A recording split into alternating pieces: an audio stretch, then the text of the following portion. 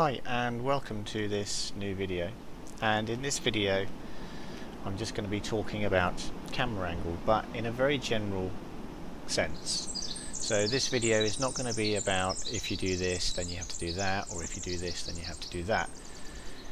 This is just a discussion about what is the correct camera angle. What camera angle should you be running? If you're a beginner and you've gone through my previous videos and you've learned how the controls of the quad change when you go from a low camera angle to a high camera angle, and you've experimented with high camera angle, you've experimented with low camera angle, you've understood all of the things about how the quad flight characteristics change when you change that camera angle. The question on your mind might be, okay, well, what camera angle should I be running? What is the correct camera angle for me? Or if I want to be a professional racer, what camera angle should I be running? Or if I want to be a professional freestyler, what camera angle should I be running? And the answer to that is whatever camera angle feels best to you. There is no recommended camera angle. It is purely personal preference. The point of the previous videos was to explore extremes of camera angle, because by doing so it allowed me to demonstrate very clearly how the flight characteristics change when you go from low to high. So I very specifically concentrated on a very low camera angle and then on a very high camera angle, and this allowed me to show you in a more extreme fashion how the quad is changing and how the way it flies is changing.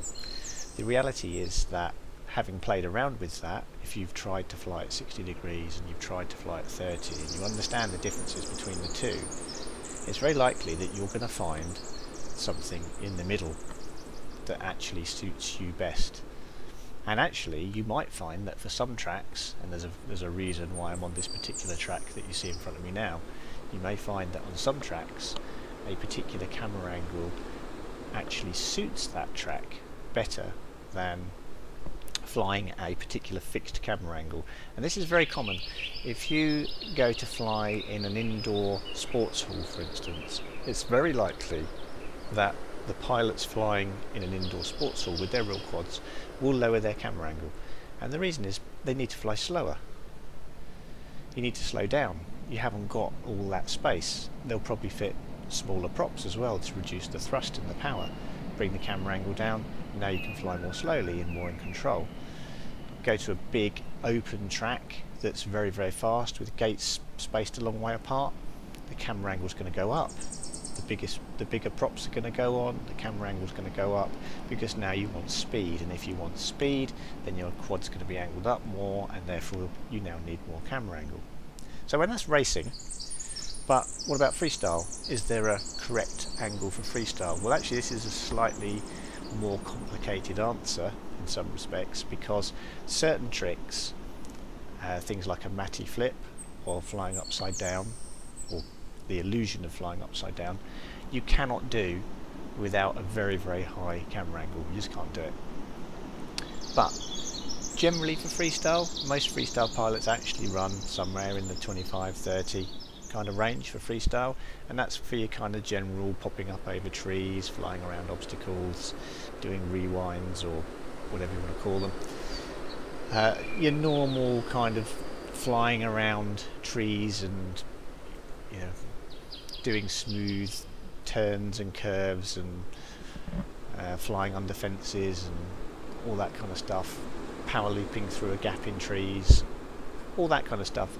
That's all perfectly achievable at a low 25 to 30 degree camera angle, and actually it will also give you slightly higher drop rates and make your videos a little bit more exciting if you're dropping more nose first, because the quad is most aerodynamic when it's coming down nose first. When you're coming down upside down or the right way up with the flat of the quad presented to the wind, it actually slows it down. Even if it's inverted, it will slow it down compared to coming down directly nose on, nose first. It will come down quicker.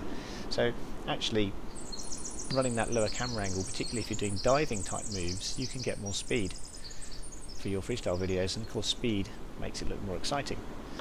But if you want to do matty flips, then you're going to have to put that camera angle up, because matty flips rely upon that higher camera angle. Sideways loops and all that kind of stuff, they all work a bit better with a higher camera angle. So, to stop me wittering on here about camera angles, the point is, whatever you find suits your flying and where you feel comfortable is the right camera angle for you, and you may need to change that depending on what you're trying to do with your quad. So if you're trying to do upside down stuff and tricks and stunts, high camera angle.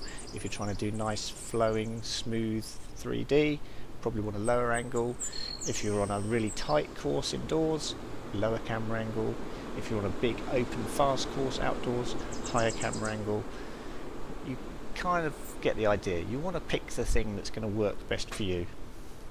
And then for, you know, if your club always flies the same kind of racetracks, same kind of layouts, you may find that you can fix your camera angle at 45, 46, 48 degrees, whatever it is you decide you settle on as being where you're comfortable, and leave it there and just fly everything at that one camera angle. As I say, there's no right answer. It's what's the situation, what's the type of flying, where do you feel comfortable, personal preference. Okay, so just to demonstrate that,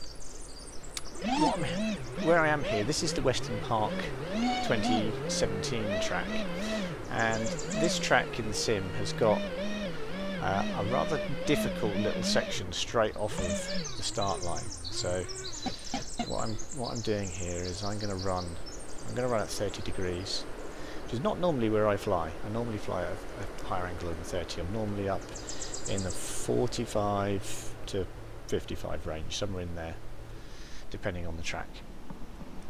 So this track, if you fly it at 30 degrees, one of the things it allows you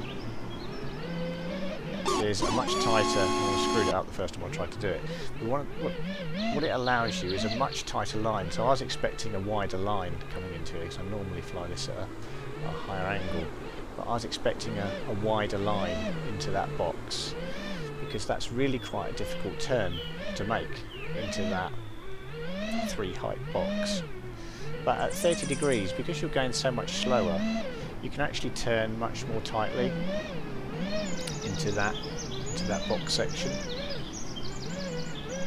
and it gives you a bit more time to think through this section, go through these really quite small gates. And then again, I almost turned too tightly coming into there, because I'm running a slower quad and a slower speed. I'm normally used to having to turn a hell of a lot tighter because I'm running a slightly faster quad with a higher camera angle, usually when I'm flying this track.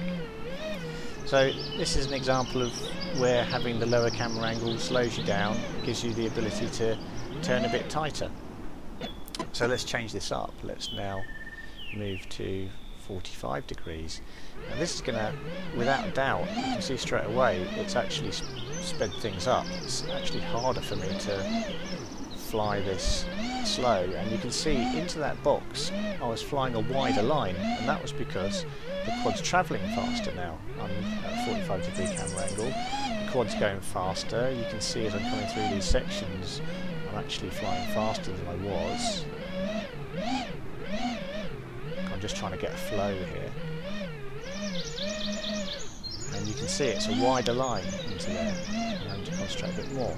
So let's change it up again. Let's now go up to, we'll try 55 degrees. So I'm going to be flying quite a bit faster now. It's much harder for me to slow the quad down now. You can see I had a really wide line into that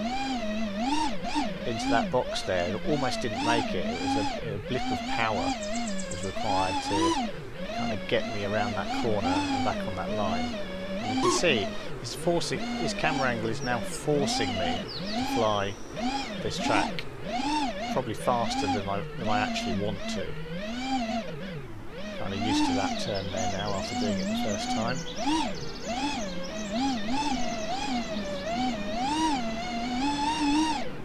Okay, so as you can see, the quad's getting faster because I'm putting the camera angle up, but that's part and parcel of higher camera angle. But it's also making this track harder to fly because some of these turns are not really designed for that higher camera angle. It's actually an easier track to fly back down at this lower camera angle, and I'm just trying to try and find the sweet spot here. So let's try 40. Let's see how that feels as a sweet spot for flying this particular track. So doesn't feel too quick. Ooh, turned a bit too tight coming through there, so let's go back and run that section again so I get used to the angle again, because I've been changing it around a lot. Yeah, so that turn really felt quite natural through there at 40 degrees. You might be saying, well, actually, no, it doesn't look that fast, Ash. You know, you need to pick it up a bit. Well, you can fly it faster. When you're going to just look down a little bit more from.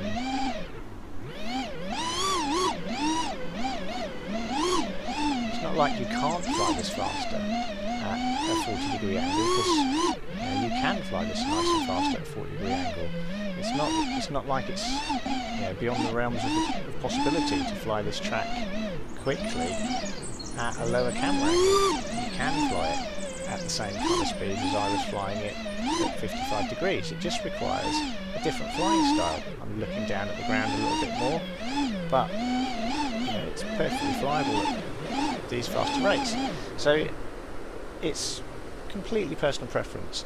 It's not going to slow you down running at lower camera angles. It's just going to change what you're doing on the sticks. So the point of the video is there is no correct angle. There is only one situation I can think of where you absolutely have to fly the higher camera angles, and that's for flying upside down, or creating the illusion of flying upside down, which I'll do in another video later on, because it's really quite an advanced thing, flying upside down, but I'll show you how you do that. But for that you absolutely have to have a higher angle.